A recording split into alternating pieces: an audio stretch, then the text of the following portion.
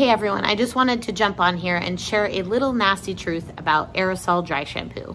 I just got this in a beauty box, and when I turn around and read the ingredients, the first ingredient is butane, second ingredient is propane, and then we go on to corn, maize, cornstarch, same thing, aluminum.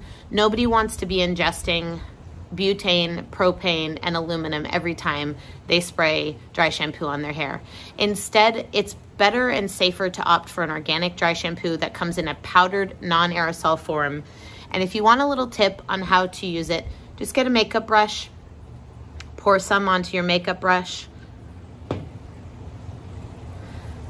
part your hair wherever you want to put it, and just blend it in.